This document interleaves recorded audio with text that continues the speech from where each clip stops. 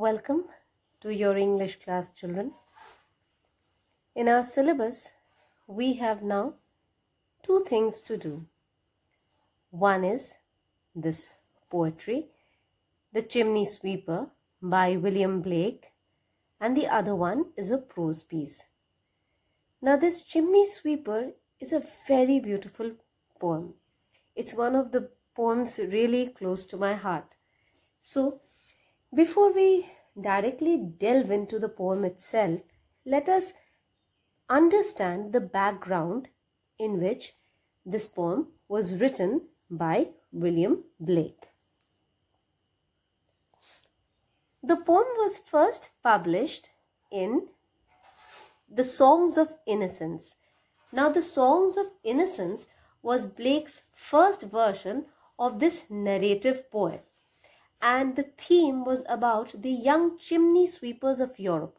Now, when I talk about chimney sweepers, the first thing, if you close your eyes, it will be chimneys, not the kind of chimneys that we use, but generally the one which we see in old English movies. And since chimneys were what? They were basically vents through which the ash, the soot it acted like an exhaust, was taken out of the household. So naturally, the chimney needed cleaning over and over again. And Europe, being quite a temperate or quite a cold place, the northern parts of Europe, this became a very popular employment. I wouldn't say employment, it became a very popular work at this point of time. Now, these chimney sweepers were very, very young, which is the reason why the poet was quite concerned about them and decided to write about them. Because these people, the authors, the poets, they are very influential, and we always know that the pen is mightier than the sword. So as you can see, on your left is the cover of Songs of Innocence. And look how beautifully illustrated the chimney sweeper is. This is like one of the drafts of Chimney Sweeper, and this is how it looked. Now, the Chimney Sweeper, the poem, is set against the dark background of child labor. This terrible practice was prevalent in England in the late 18th and 19th centuries. Very young boys were sold off. I mean, they were as young as 4 or 5 years old to clean the chimneys. This inconsiderate act took place to facilitate the cleaning procedure. You can look at one of the chimneys with the photograph on the right. Look at the twisted design of the chimney, or even the one which is standing rectangularly. Can you see that how narrow they were? So naturally, the small size of these children, and obviously for a person who is of my age, and consider a person of your age, and consider a person who is your sibling, a very small child, the flexibility of the body also is better the more young you are. So their small size and flexibility accounted for the cleanest of chimneys. No matter how the chimney looked, whether it was straight and easy to go in, whether it was twisted and curved and difficult to slide through. But the size and the flexibility of the children were a real matter of consideration. The large houses created by the wealth and the trade, they had these, huge rooms. There were palatial rooms at that point of time, and there were several chimneys, and the chimneys needed to be lit constantly and cleaned constantly, and they could be cleaned only by a small child crawling through them. So basically, these chimneys literally became black coffins because there were so many little boys, little as I told you, as young as 4 or 5 year old, who met their death while providing this kind of service. If you can look at the photograph on the left, you'll see that there's a man so big when he is standing, and the little child who is standing atop the chimney, more or less they are of the same height. And I'm sure this adult is giving a good scolding to the little one. I don't know for what mistake he has done, but this photo is hundreds of years old. But can you see the misery that has perpetuated from that time till today? I'm quite certain that no one in their proper frame of mind would look at this photo and just laugh it off. There is a tinge, a sense of misery that has passed from that era to this one. Now, when we talk about these children, as we look at these children, what can we see? Of course, the children were oppressed and they had a terrible existence. They had no rights whatsoever. And what was life? Life was just a process of inhalation and exhalation. They were breathing. That is why they were alive. So they existed. I cannot use the word that since they were breathing, they were living. They lived. No, I can't use the word lived for them. Because if you're living a life, that means there is some positivity about it. But for these children who were deprived of all rights, access to anything, health, sanitization, education, proper food, love, care, you cannot call that a life. So, and at that point of time in England, this was socially accepted. Yes, this is what happens. No one raises an eyebrow. Just like sometimes when you see a stray dog, in some places, stray dogs are like, okay, fine, there are still stray dogs on the road. They haven't been picked up and neutered. And in some places in India, stray dogs are all right. No one gives them a second look. No one is bothered about them because that is so normal. So at that point of time, in that era, the existence of the small children working day and night without any hours, basically specified hours, and at such terrible conditions was a socially accepted norm. The children in this field of work were often unfed, having no access to money, and please do not remain under the false notion that they were paid after they had done their job. No, they did not get paid. So without food, without money, obviously they could not afford to be properly clothed also. In most cases, the children made their woeful end from either falling through the chimneys or from lung damage or from several other horrible diseases as they worked constantly breathing in the soot. So can you now understand why Blake chose this particular subject? Since he knew his pen was mightier than the sword, he wanted the people to realize that the boy who is cleaning the chimney at your home, no, we are not supposed to do that. He is a human being. He is a little boy, just like your own son, who is enjoying the warmth of the hearth. So please, this has to stop now. Before we go any further, let me just read the poem for you once. And this one, which was first published in Songs of Innocence. It says, "When my mother died, I was very young, and my father sold me while yet my tongue could scarcely cry, weep, weep, weep, weep. So your chimneys I sweep, and in soot I sleep." There's little Tom Dacre who cried when his head that curled like a lamb's back was shaved. So I said, "Hush, Tom, never mind it, for when your head is bare, you know that the soot cannot spoil your white hair." And so he was quiet, and that very night, as Tom was sleeping, he had such a sight. But that thousands of sweepers like Dick, Joe, Ned, Jack were all of them locked up in coffins of black. And by came an angel who had a bright key, that he opened the coffins and set them all free. Then down a green plain, leaping, laughing, they run and wash in a river and shine in the sun. Then naked and white, all their bags left behind, they rise upon the clouds and sport in the wind.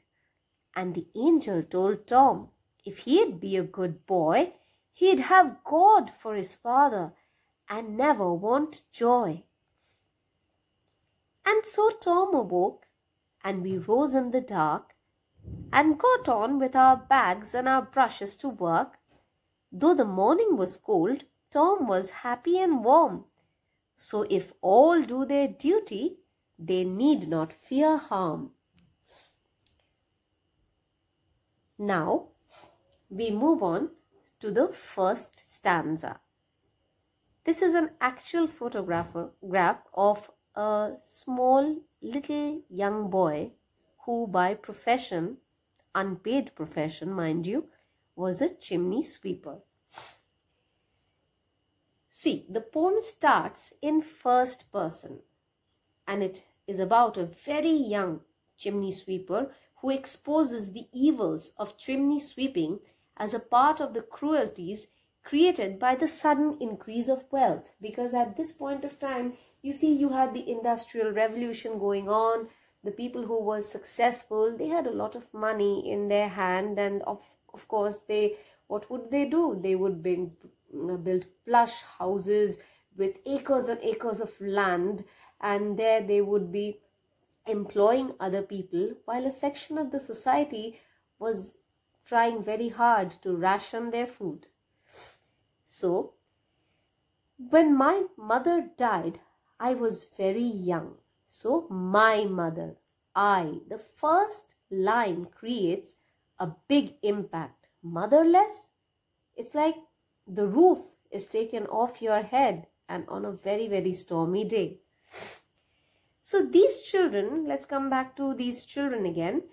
They were either orphans or were sold by poor parents to master sweepers. So there was a chain, a racket, a person who was running the entire organization of having these small children work for him. He would send the children, just like car rentals here, that I have a lot of cars. And of course, if whatever you require a small Wagoner, you require an Innova, I will send it to you accordingly. You pay me and I will disburse the funds accordingly. But oh yes, I am the one who is making the lion's share of the profit. So these children were either orphans or were sold by poor parents, or they were probably found somewhere at the corner of the road, cold, bare, hungry, a young waif. So here also, when this child's mother died, I was very young, and my father sold me while yet my tongue could scarcely cry, weep, weep, weep, weep. So here it's happened sort of in both ways. This child was affected. His mother was no longer there. A mother, even she will go without food to put one grain of or one morsel of food in the mouth of the child. With due respect to all fathers, this one was not an exemplary father, of course, I must say, because maybe due to dearth of any money, maybe he was driven to such extreme poverty that he was bound to sell his little one to a master sweeper. And you know, children, sometimes they were sold for as less as 2 guineas. A man's life, a human life worth that. And today we call you the future of the world, because children, you are the future. So what's the worth of a future? 2 guineas. Now, as I told you, they suffered from cancers caused by the soot, and occasionally the little children, terrified of this terrible darkness once they got into the chimneys, got lost within them. And then what happened? They would fall down, they would die, sometimes just there remains were what was discovered. Anyway, now let's just leave that grotesque part. So this poem opens with a little boy narrating. As I told you, it's a narrative poem, narrating the story of his miserable life as well as telling sad tales of other chimney sweeper boys. The little boy narrates that he was very young when his mother died. He was then sold off by his father to a master sweeper. As I am telling you, since we are no one to judge parents, I would give the father a slight benefit of doubt and say that assumably he was driven by extreme poverty to take the step that he did. And now this boy's age was so tender, he was so young that he could not even pronounce the word sweep. Why would he have to say that? Because often when you are in your home, sometimes a vendor who passes by in your colony, he has to shout out about the things, like if it is winter and a Kashmiri person is selling his wares, he would be shouting Kaleen, shawl and things like that. It is that what is going to attract you. Otherwise, no one is sitting on their stairs trying to figure out when the vegetable vendor would come or when my Kashmiri vendor would come. So they shout, making themselves public that yes, I am near your home at your service and this is the service that I am able to provide you. So this child would have to say sweep, sweep, sweep, sweep. So if my chimney needs a bit of sweeping, I would run outside and I would tell the child that wait, I need your services. So his age was, he was so young that he could not even pronounce the word sweep properly. And of course, living such a miserable life, he would cryingly pronounce it as weep. And naturally, this despondent life made him actually weep, realizing the condition that he was in. The pun intended through the word weep so many times in the third line of the opening stanza, it holds a pathetic significance. Most chimney sweepers like him were so young that their tongues were not, developed enough to produce the word sweep, and therefore they lisped weep. And this, children, also for those of you who are interested in history, this kind of a treatment for the class, the have-nots, the people who were not rich, the poorer class, this gave rise actually to major revolutions. This, we can say, the French Revolution is a classic example of this. So, welcome back, children. We were doing The Chimney Sweeper, written by William Blake.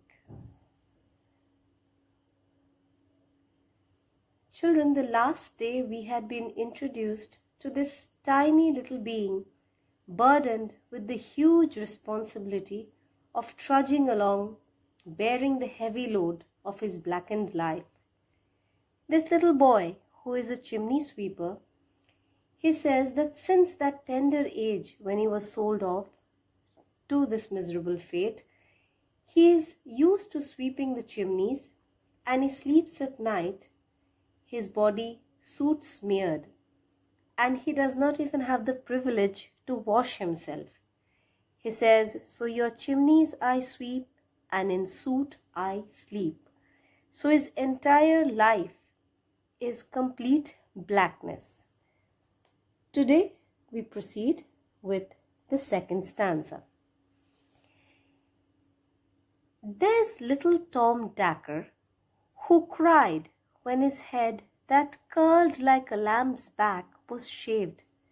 So I said, hush, Tom, never mind it, for when your head's bare, you know that the soot cannot spoil your white hair. So, when I think of Tom Dacre, this is the kind of a boy who comes to my mind. I mean, when I was looking for a picture of Tom Dacre, this one seemed to fit the bill so beautifully. So, in the second stanza, the narrator tells us the woeful tale of Tom Dacre. Now, this is a very famous character in Blake's poems. Tom was called Dacre because he belonged to Lady Dacre's almshouse. The inmates of this almshouse were foundling orphans. That is, they were orphans, and probably they were found abandoned in a street. Probably their parents did not want them anymore because of their poverty or something like that. The child was unwanted, or maybe he did not have parents. He lost his parents in some way. So, and one thing about Lady Dacre's almshouse was that here these orphans were allowed to be adopted by the poor people only. You must be knowing what an orphanage is. So in an orphanage, there are many children. All the orphanage, the people, their objective is to give them a life better than the life they had been condemned to on the streets. And there are many people who desire to adopt a child. So after, looking at the credentials of the prospective parents, if the parents can prove themselves worthy, the to-be parents, it's a joy for both sides. A couple gains a child, and a child gains a mother's love, a father's warmth, a beautiful roof over his head. The orphanage has done a good job. But the only thing about Lady Dacre's almshouse was the fact that no rich person could pick up a child from this orphanage. So keeping that in mind, we can say that it may be a foster father of Tom who had sold him to a master sweeper, thereby condemning him to a life of eternal misery. This is the closest image of Tom, as I told you, when comes to mind when I try to imagine him. And look at his eyes. He is not happy. Well, no one is happy having his head shaved off, and it must be against his will. Though this painting shows him with brown hair, but actually he must have been a blonde one, because if you see that where the light is coming from, we can see the soft blonde curls, and no one would really want to lose these beautiful hair. So we can only surmise that this is how a punishment was being meted out to him. And all this was taking place openly. It is here that the little narrator steps in. I mean, if this shaving of the head would have been taken place only in a room where only the person who was shaving the head was there and Tom, then the narrator's presence could not have been there. So it was an open punishment. God knows what this poor child had done, but it was an open punishment. So it is here that the little narrator steps in. Now, he is seasoned by life and has enough practical knowledge about life that this little one is in fact in a position to console the weeping Tom. When Tom wept as his head was being shaved, just as the back of a lamb is shaved for wool, as the soft curls fell about the weeping boy, the narrator counsels Tom not to weep and to keep his peace. He tries to find some positivity out of the painful situation by telling Tom, be calm, don't cry. For there are many reasons why it is better not to have such beautiful, wonderful, soft locks, as you are now in a very difficult profession. See, since you don't have the option of cleaning yourself every day with such a beautiful thick lock of hair, no lice will breed in the unkempt pate, and nor will there be a risk of the hair to catch fire or even be dirtied by the soot. So see, the little child is explaining to an even younger Tom so beautifully when he is losing the hair that he loves. And if you have seen a sheep or a lamb, when it curls against its mother, it's just like a round soft ball with the curly fleece that it has. So it's such a wonderful expression that the poet has used to tell us or describe to us how beautiful the child's hair was. Here the poet, however, may have pointed a finger at the societal norms. The shaving of the white curls indicate that now Tom no longer was the young, innocent boy. He was now thrust into a world where he had to suddenly grow up and fend for himself. Just imagine, a boy 4 or 5 years old. What does he do? He just plays around. His mother fondles him. His father takes him on the lap. Sometimes he is being taught how to eat. And at that stage, this poor little Tom, he had been forced into a world where he has to work like a professional, and not a very easy task, that too, mind you. And if he cannot perform, then there is no one to tell him that it's all right, Tom. Rather, he might get a whip. So this is how our second stanza ends. Then we come to the third stanza. And so he was quiet. Here he is Tom. And that very night, as Tom was sleeping, he had such a sight that thousands of sweepers, Dick, Joe, Ned and Jack, were all of them locked up in coffins of black. So, though the little Tom was quietened by his adviser, yet the horrors of the day must not have left him easily, and the boy remained unusually quiet. This must be due to the shock, and soon he slipped into the comforting arms of slumber. And it is then that Tom has a dream. The dream starts in a very morbid fashion, where he sees many of his friends like Dick, Joe, Ned, Jack. Now, these names were all very commonly used names of Victorian England. We don't know, since these were orphans, whatever their parents might have given them for names, I don't know, very complicated names like Alexander or something like that. But since they were orphans, no one was there to tell Lady Dacre that this is the name of the child. So a very common name was generally given to these children. So what Tom was dreaming was that these boys are now lying dead in their coffins, which were made of black wood. So till now, the tone of the poem is very, very, negative. It's black and it's very morbid. Well, the sleeping quarters of the children were anyway no better. They were given small cubicles to sleep in. And if you remember, the chimneys themselves symbolized coffins, which I had discussed the last day when we had started this poem, Chimney Sweeper. They symbolized coffins, providing very little space to maneuver and often leading to the death of the little ones. If any of you have seen a coffin, you will see that it does not provide much space to move about, because the occupant obviously doesn't need to move about. It would be really scary if he did move about, except for Count Dracula, who used to move about there. Anyway, so they are very small, and most of the coffins, working in the coffins, actually led to the death of the children. So here the chimneys and the coffins stand for each other. They symbolize each other.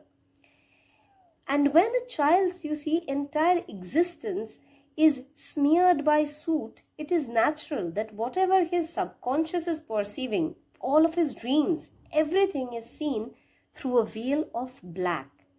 Hence the coffins of black, that is, the chimneys symbolizing suffocation, death, and everything that is bad about the lives of these little slaves. Moving on to the fourth stanza. Now here we find a little bit of something positive. When it says, "And by came an angel who had a bright key, and he opened the coffins and set them all free. Then down a green plain, leaping, laughing they run, and wash in a river and shine in the sun." For the first time in this entire poem, this is one stanza where things are happy, things are bright. There is some other color apart from black. So everything suddenly changes. There's a blinding flash of light. See, the hope of childhood refuses to yield to the serpentine and venomous black thoughts that the children actually are forced to live through every day of their lives. The typical religious boy, he sees an angel, the storm. From here, his dream seems to take a complete U-turn. He sees everything that is bright and clean, basically the exact opposite of his miserable life of slavery. There's a kind angel, as opposed to the harsh sweep master or master sweeper who has condemned him to virtual death.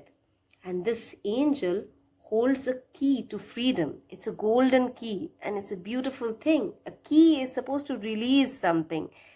So he holds the key to freedom. The coffins are unlocked and the boys are now free. Freedom that not only eluded these children but also was an impossibility. And now freedom is theirs. So what do the boys do? They leave their somber grey lives behind and run into color and joyous existence. Now, when you will read this stanza, see that everything, I repeat, everything that the boys were living and the dream, even though they are symbolizing death in a coffin, it's the stark opposite of it. So let's analyze it now. They run down a green plain. Well, I would imagine that the boys would otherwise be moving rather slowly, dragging their heavy feet on the grey cobblestones of the English road and being very slow and careful with their movements when they are working in the black chimneys. So what are the colors that we come across? Black, grey, etc. So, and the chimneys where death awaited them in every corner. You breathe the soot in, you fall down or whatever. Now, on the other hand, these people are blessed with the expanse of a plain. Instead of the small chimney, there is a huge plain. The first difference, where they can run. They don't have to move slowly, cautiously and carefully. They can run. And the plain is green in color. And what does green symbolize? It is life. It is freshness. Again, as opposed to the black of the suit that symbolizes misery and death. And finally, they wash in a river. An endless supply of cool, clean water. A dream for the children who hardly have scope to bathe. And even if they do, probably they are just given a bucket to share. So, they wash themselves as if absolving them of all the sin and breaking away from the shackles of slavery.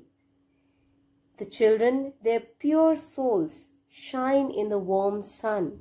So, endless water, clean water, cool water warmed by the sun, exact opposite of the bathing water whenever they have it. And then there's the warm sun. The sun does not enter the chimney, but here they can see the sun. The chimneys are extremely cold. The English weather, the warm sun is just a stark difference from the usual pallor of the rain-drenched English weather. That is very grey, cloudy, but here they see a warm and beautiful golden sun.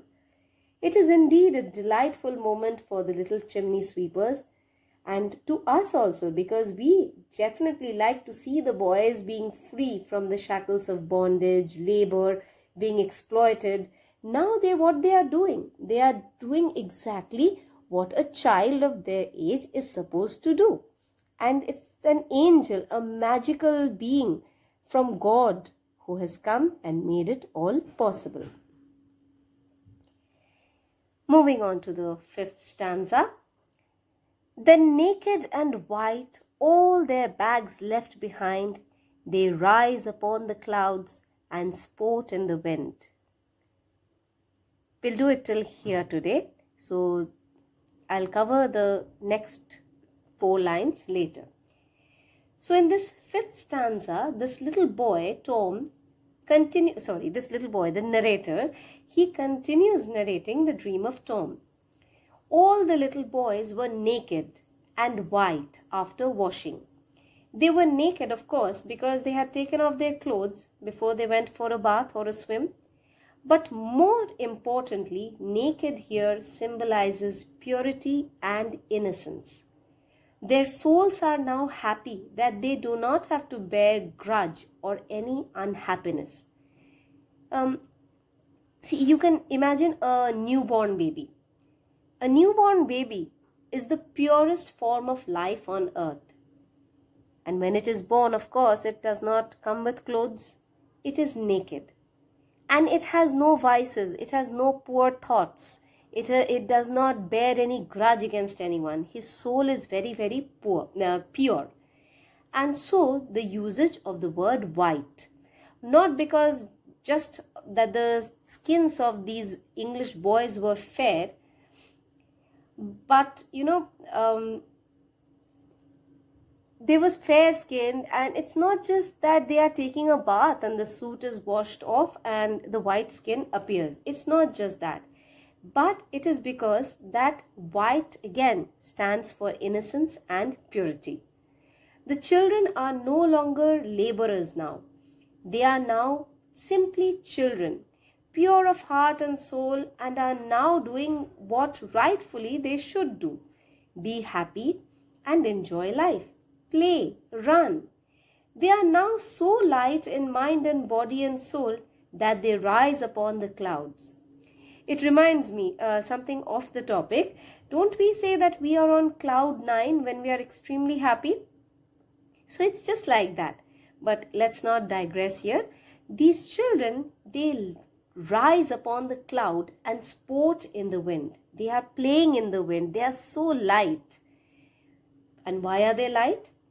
Because their heavy bags, either containing the cleaning gear that they use to clean the chimneys, or when they come out of the chimneys, they have soot-filled pouches.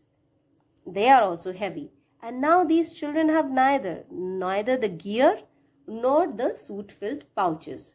So naturally, the boys feel as light as feather. But apart from that, it's because they are simply happy. The burden of misery has been lifted off their heart and soul, and now they can breathe freely. They cast off the burden of life along with the bags of soot at the time of death, riding the clouds and playing in the wind. So if you want to, associate it with your own lives, if you have a altercation or a fight with your friend, your heart is heavy, you feel sad, you feel burdened. But the day you patch up with your friend and things are all right, don't you feel light at heart? That is what I mean to say, that when the heaviness is lifted off the heart, they are no longer bonded laborers. Even in death, they are light, they are happy, and they are fleeting with the wind.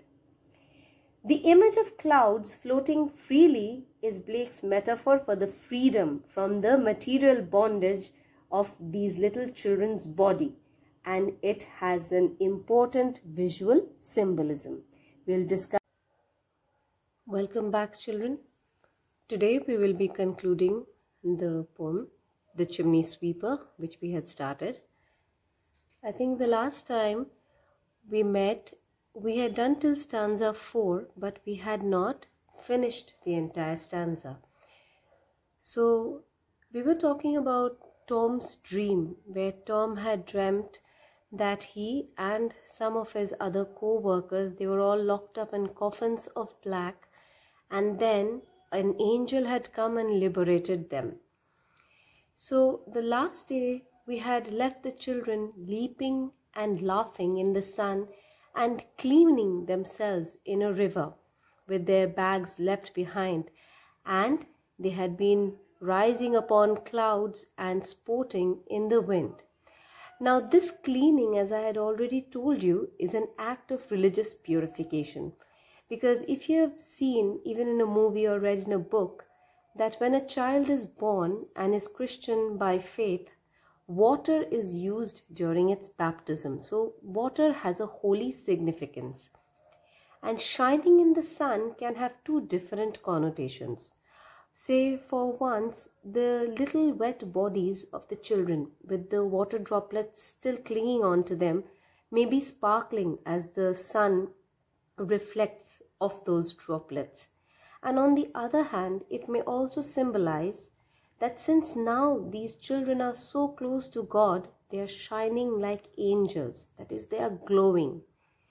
These children have now left their clothing and all their possessions, the bags and everything behind.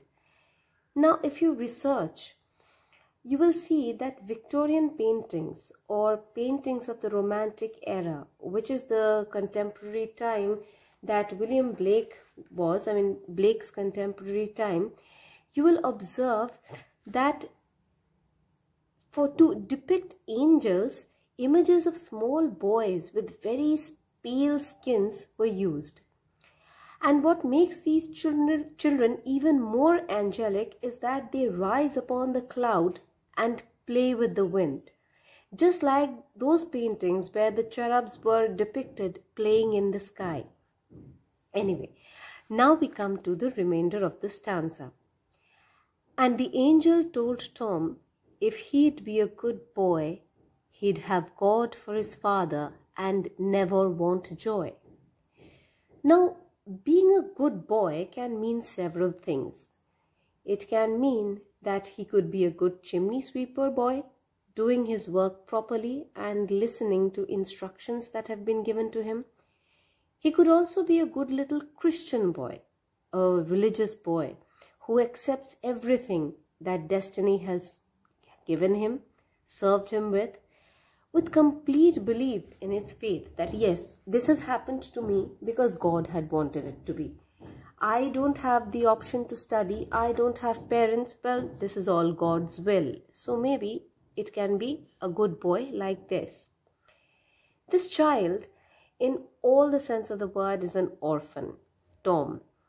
Now the angel says that you don't have to worry now because God is your father and is looking after you since you're a good boy. And this children has a tremendous impact on a child who has never known parental love. And as for want of joy, it could mean that now he has so much joy in his life that he does not need any more joy. He will never be lacking joy. This is what they can mean. So you see, the way through religion, these children are being influenced and they are being told to accept their fate without questioning. Now we come to the last stanza, which reads, "And so Tom awoke and we rose in the dark," the narrator is saying, "and got with our bags and our brushes to work. Though the morning was cold, Tom was happy and warm." Now, though, Though, since the poet, in order to maintain the rhyming sense of the stanza, he has not written the entire word but has replaced UGH with an apostrophe. So if all do their duty, they need not fear harm. Coming to the explanation, so Tom wakes up from his dream and they're all up and about on their jobs. It's early in the morning because chimney sweepers had to start very early in the morning. The bags which had disappeared in the dream have reappeared again beside them. It is before sunrise, and in England you can imagine how freezing it might be. A cold morning in England. But Tom was happy and warm. Now Tom is impervious to this biting cold. He is resistant to the dark and bleak morning. Nothing makes him miserable. His dream keeps him happy because in the dream he has been ensured by an angel, representative of the God himself, that he will now have a father who will love him and protect him. And who is that father? He is the father That Father, our Father who art in heaven, He is God Himself. So what better can anyone ask for? He is the mightiest, the most powerful Father that anyone could ever long for. And He is now safe under the protection of such a Father who is God Himself. Now, the last few lines. If all do their duty, they need not fear harm. This is like a moral to the story. At the first level, you might ask that who is this all the poet is talking about? Now take it from the perspective of the little boys. The angel had already told Tom that if he'd be a good boy, he'd be protected by God. So it can mean that the boys simply have to accept their miserable fate and not question society's objectives while they simply do their duty. No questions, just go on working. Or does the poet mean us, that is the readers? Us who we are reading, the people we are reading the poem now, or at that point of time, those readers the poet had targeted while he wrote this poem, the people he wanted to target. So basically, if we perform our basic duties, if we are kind to the people around us, or in that era, if they behaved like true Christians, they say they are supposed to be very, very kind. In fact, all religion preach kindness and non-violence. So if they behaved like true Christians, showing kindness to all, making sure that no harm comes to adults and children alike, including the chimney sweepers, then they will never incur the wrath of God. The chimney sweepers will not fear harm on one level because they'll be looked after. And secondly, whatever was being done, whatever laws were being passed, whatever child labor was happening all in the name of God. The church was saying that it is all right, God has sanctioned it, God has accepted it, it is God's will. But after all, God is not so unkind. He looks after His children.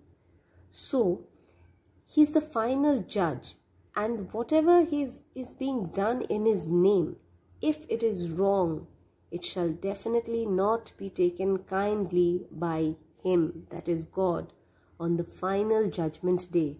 So, it might also mean that people, you, the church, who is coming up with all sorts of these kind of terrible labor laws in the name of God, if you do your actual duty of being kind to everyone around you, then you shall also expect to be forgiven or absolved of your sins by God. You will not, purge in purgatory. God will not be angry with you. So children, even though the poem is spoken through the lips of a little child, the message that it carries is very, very adult in nature. And this is what makes the poem more ironic than ever. With this, we conclude the poem. And just in case, if you were wondering, finally, a law came. The Factory Act was passed. As you can see, it is the screenshot of a newspaper. It's August 1st, 1833. And this kind of abolished this terrible practice of child labor. It said that no child workers under 9 years of age were acceptable. Employers must have an age certificate for the child workers. You cannot just thrust a 6-year-old into work and say that yes, he's 9 and he can work. I need the money. Children of 9 to 13 years to work no more than 9 hours a day, though it might seem terrible to you, but for a person who is working 24 hours a day without wages, for that person it is a bright and sunny thing to happen in his life. Children of 13 to 18 years would not work for more than 12 hours a day. Children are not to work at night. And the best part, 2 hours of schooling each day for all the children. So, somewhere at the end of the tunnel, there is always light. So, Children, I hope you have understood the poem. I have really liked teaching it to you, discussing it with you. Take care.